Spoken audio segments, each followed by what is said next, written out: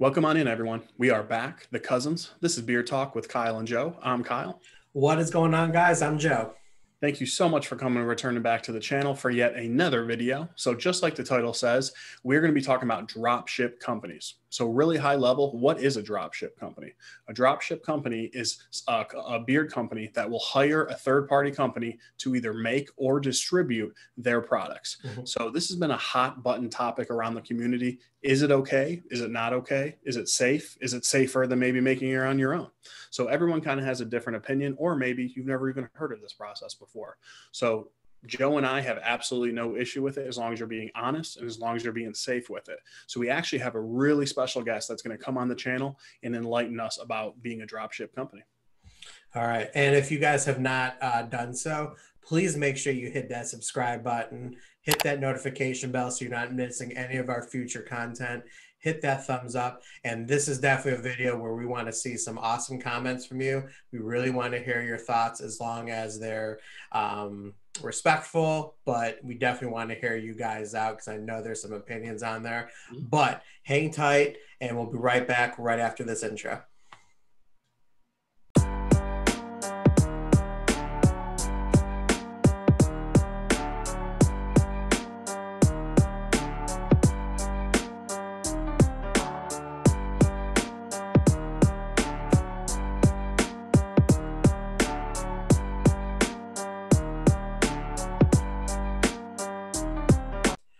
What is going on, everybody? We have an awesome video for you guys today. We are honored to have Ray from Husky Beard and Grooming here with us. And Ray, how are you doing, man? I'm good. How are you guys? Thanks for having me on. Doing great. It's this is something that we've been looking forward to, and we got a very, very interesting topic for everybody. Definitely a topic that has been talked about a lot within the community, but a lot of misconception that I think this video will provide an opportunity to really clear up. So Kyle, my cuz, how's it going? Yes, going good, man. I'm so excited. Again, Ray, thank you so much for being on here. As people know, one of our absolutely favorite companies, 100% class all the way. So again, thank you for being here, my friend. No, thank you. So yeah, today we're talking about drop ship companies. We want to go ahead and educate people. Everyone has their opinion on drop ship companies, which is totally fine. But when it comes to drop ship, one of the biggest and best, in our opinion, is Husky Beard. So Ray, if you don't mind, I'm gonna go ahead and give you the floor and, give us your spin on drop ship companies, maybe how you do things, how you feel about them, how the process is, go ahead and educate us. Sure. Yeah, I'm happy to be here. Thanks for having me on, and I'd love to talk about this topic. You're right. There's a big misconception, I guess you can say, out there about drop ship companies. And you say Husky Beard's one of the biggest. We were one of the biggest drop ship companies. We don't really drop ship per se anymore, but we did a lot in the past. When we first started out, when we purchased the company about 3 years ago. They were traditionally a drop ship company, which meant that the company that manufactured our products for us would just slap a label on them and ship them out for us. So basically all we were doing was selling a product. To start out, we could work with the company and tell them, we want to sell this type of product. And they would say, okay, we have these scents available. You can choose whatever you want to choose. You can call it whatever you want to call it. Create the labels, send us the label file. They took care of printing the labels, packaging the product, everything. So really our involvement with the drop shipping company at a true drop shipping level was they took care of everything and all we did was sell. And we were always open and honest about that. We had it on our website in the About Us information. We would say that our products were manufactured by another company and that they drop shipped for us. So awesome. Now, how does it work as far as if you're going to come out with a new scent? Because my impression always was, you would pick the ingredients, you would pick the scent profile, everything like that, and then they would kind of put it together for you. Am I on the right page there? So it can go any number of ways, and that is an option that when we first started out in this, we were new at it, just like every other company that starts out. And we thought that we had to use their formulas and basically their products. But what a lot of drop shippers will do is let you have complete control over the formulation of the scents and the carrier oils that go into the base, and the consistency of the oils, and the type of ingredients that you want in your creams or your butters. If you want to put a little bit of wax in there, they can change it up. So when we found that out, we were like, holy cow, this opens up a whole new world for us. So, we did resell some of their scents, but at that point we're like, okay, we're going to do our own scents from now on that nobody else is going to have. And we would go to them and say, all right, we want a scent that has this profile. And they would help us create it. So they would ask us what carriers we want in it and what the profile was, if there were any particular essential oils that were off limits. And then we would just refine it over, a back and forth for as long as it took. And once the product was tested and perfected, then they would mass manufacture it according to volume and demand. So, okay. Awesome. Was there ever a fear that, obviously I would imagine that there's other companies who were using the same manufacturer, even same, like beard, related companies. Was there ever a fear that you would have like a company who just has nothing but identical products, scents, ingredients as you, and how that would look? Absolutely. Yeah, there is a big fear of that. Not so much anymore because we really differentiated ourselves. Differentiated, that's a difficult word, but we set ourselves apart from the competition with the products that we create with this manufacturer. And there was a time where we did run into a few different times actually where we had identical scents to other companies. And it just comes down to how well you market yourself. The market's big enough for everybody. The market's big enough for twice as many beard care companies as there are right now. And that's just my personal opinion, that even if we sell the same scent as somebody else, that's okay. We're not saying that we don't, and we try to make ourselves as different as possible. And I think what it comes down to, and really one of the most important things in how we built our company, is with customer service. If you're providing a great product and great customer service, then you're doing something right, and business will come because of it. So there was one thing that I had heard you say before, was that one of the reasons why you had chosen this route before is because of, yes, the customer service, like you just mentioned, and putting a lot of focus on that, but also the safety of the consumer, and making sure that they're putting safe products in their beard. Can you touch on that a little bit? Yeah, absolutely. So the safety of the products is huge for us. And we're not saying that companies that make the products themselves are not safe. That's the complete opposite. It doesn't matter how big you are, how small you are, as long as you're practicing proper safety measures when creating these products, then fantastic. I have no problem with it if you drop ship or if you don't drop ship. It's fine either way. For us, for Husky Beard in particular, that's the only company I can speak to because I own it. We could not manufacture our products properly with the proper safety measures in place. We just didn't have the ability to do that. That's what made drop shipping so appealing to us, is that we can have access to this facility that makes the products in a safe manner, and then we can just package them and resell them. So our involvement now has gone further than that because we don't drop ship. But that has to do with something outside of the safety aspect of it. So makes sense.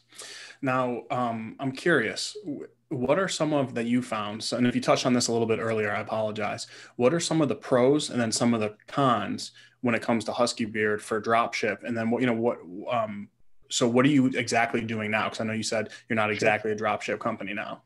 Right. So the pros are the ease of doing it. It's not easy per se, but it is easier than manufacturing everything yourself.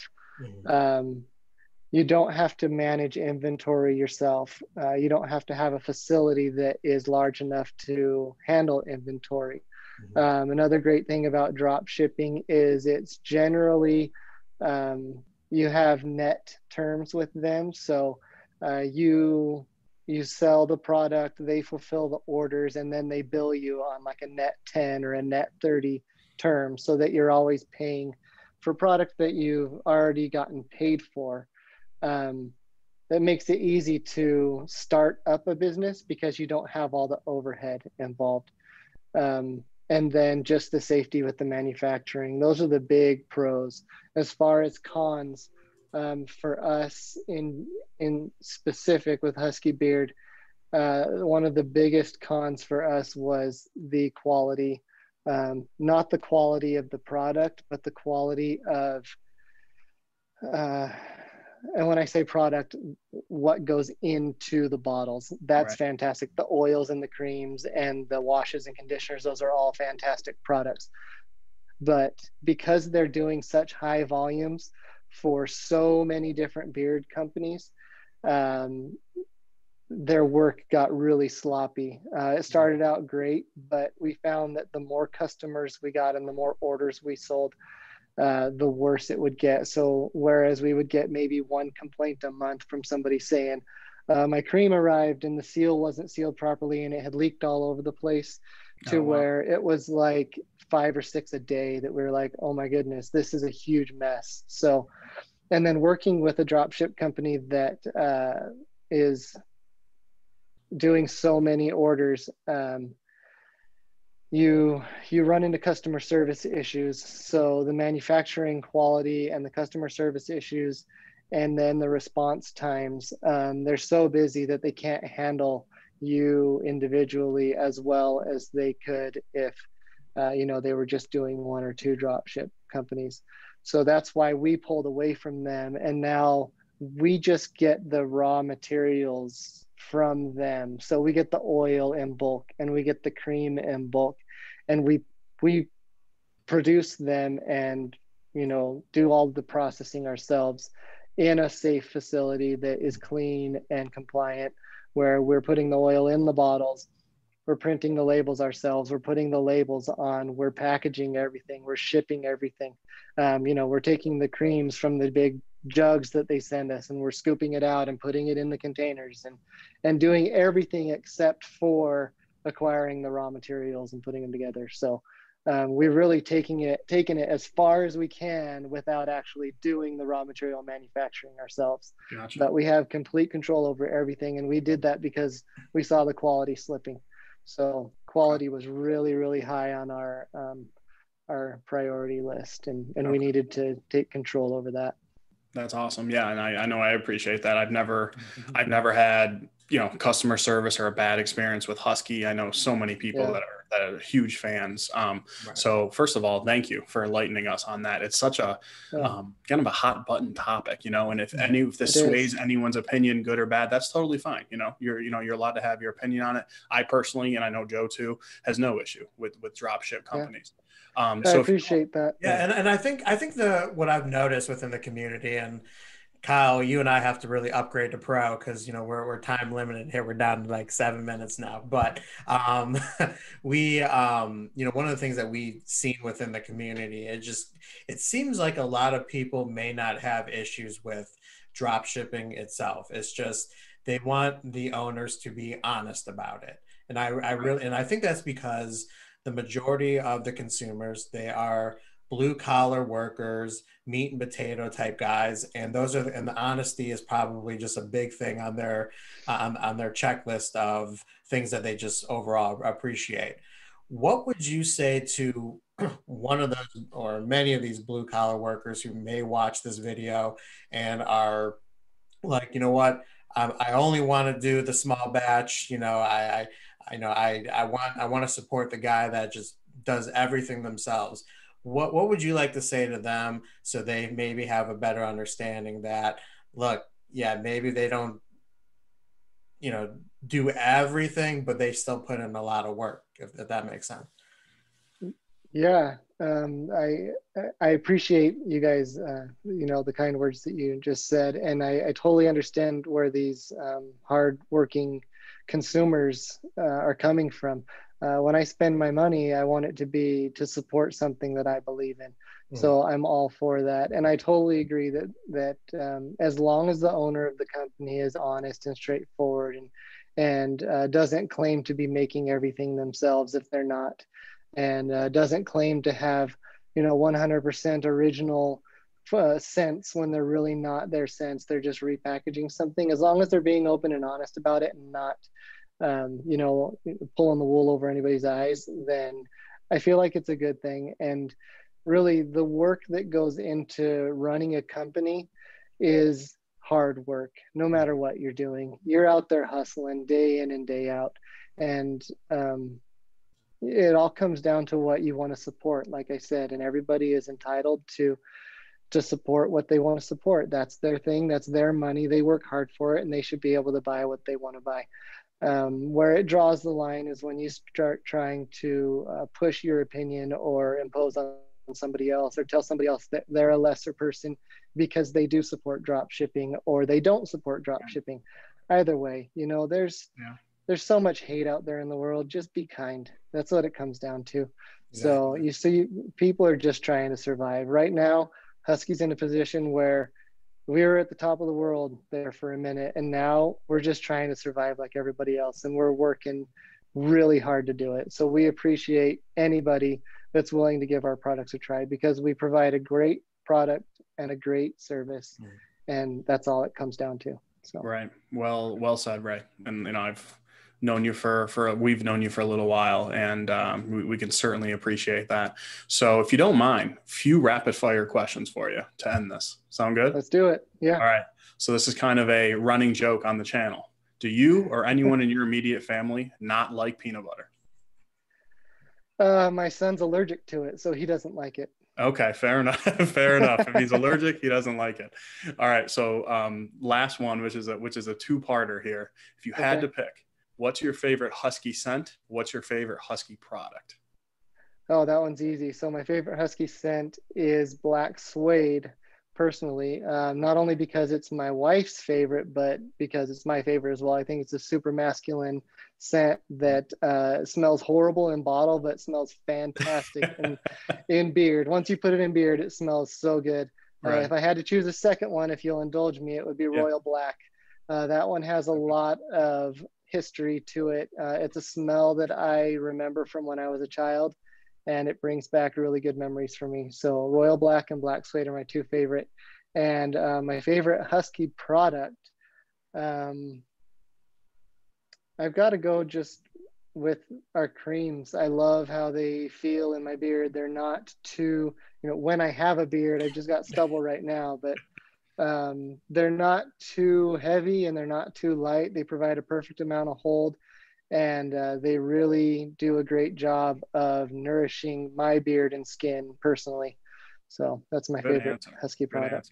Quick story I want to finish with, and I'll make it quick. When Joe and I first started, and our very second review was Husky Beard, because it's always has been one of our favorite companies. Had never spoken to you before, ever, and nothing like that. Yeah. When we dropped your review, I think we had 12 subscribers. Yeah. Being kind to us, reposting for us, almost did nothing for you. And you were one of very few companies when we were that small, no questions asked, replied to us, thanked us, reposted, did everything you can do, even though we were giving a review for you. But again, about 10 to 12 people were going to see it. And in my opinion, I know Joe's as well, that's the kind of guy you are. That's the kind of company that you run. So, right. Ray, thank you so much for being here, my friend. The education for everyone, giving us your time. And a huge congratulations on your success, because I know when you first bought Husky to now, huge difference that you've done for the company. It's night and day. Yeah. And I appreciate that. Thank you so much for sharing that story. That means everything to me. So absolutely, I appreciate it. All right, Ray, take care. And everybody watching, thank you so much for taking the time to check this out. Please give Husky a shot if you have not done so. Ray has been doing great things for a very, very long time. There's plenty of other guys other than us just pull them up on YouTube. You'll see that there's a lot of amazing content creators who feel the same way as we do. So thank you guys so much, Ray. It's been a pleasure, and we'll definitely talk to you at the next one.